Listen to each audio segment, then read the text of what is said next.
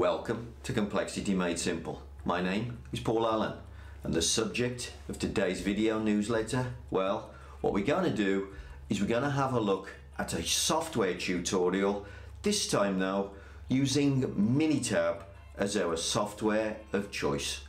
Hope you enjoy it.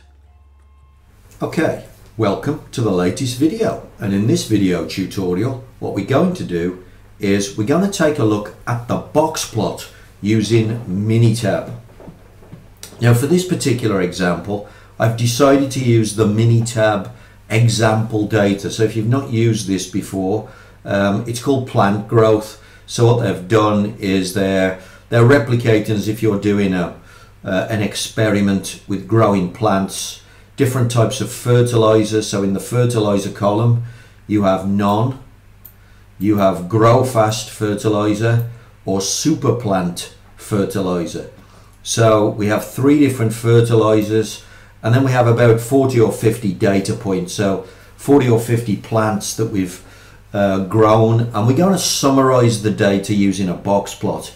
Now the box plot is great for summarizing large pieces of data, so we're only going to have 50 data points per group here.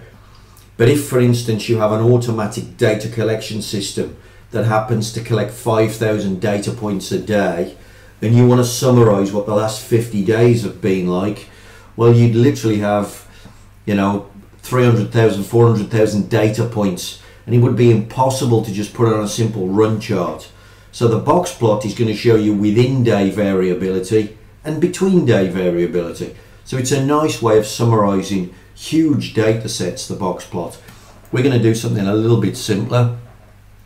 So there's the data. I'm going to go graph, because that's where you find this thing, box plot, and the one we're going to select is with groups, because we have the three fertilizer groups. If I click OK,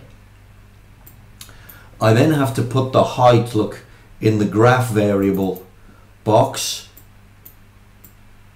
I have to put the fertilizer in the categorical grouping. Now, in this case, the categorical grouping happens to be in text, but it doesn't have to be in text. We've put none, we've put super grow, and I can't remember what the other fertilizer is.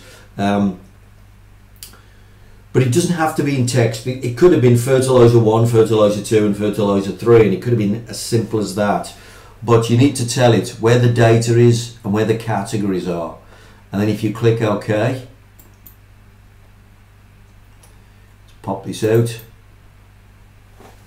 it draws you a box plot. So each box is showing you the group of data for grow fast, no fertilizer, and super plant. And I can explain the boxes a little bit better if we go to a PowerPoint slide where I've got this picture already set up.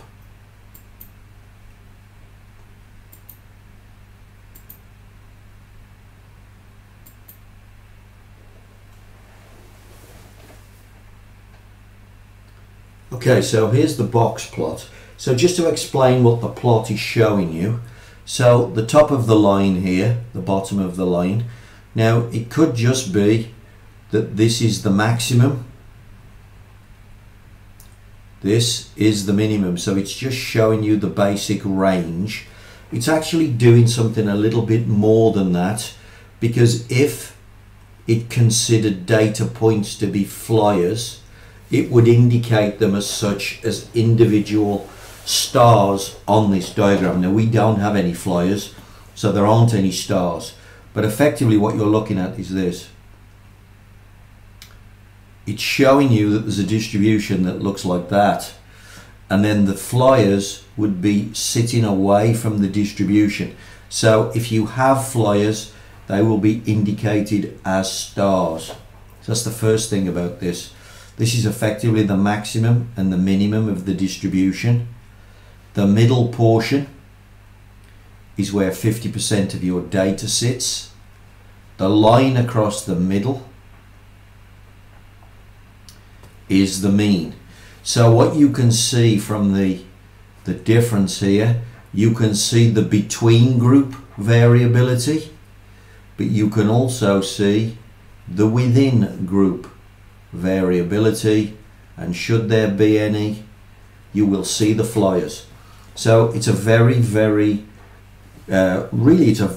good summary of large data sets, and we can easily see the difference between grow fast, superplant and the fertilizer averages.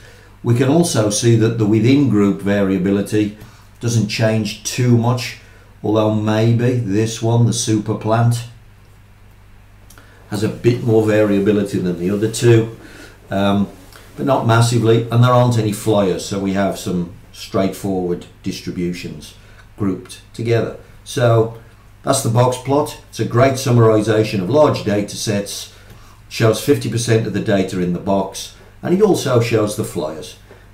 The box plot using Minitab. Okay, well, I hope you enjoyed that little tutorial on that subject.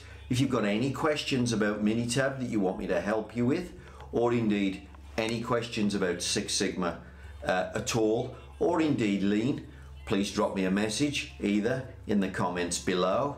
Please subscribe also, but you can also leave me an email. If you send me an email on any question and you need a little bit of advice, I'm more than happy to help you out. And of course, if you want me to come and help you inside your factory fix a technical problem, please drop me a line. I hope to hear from you soon.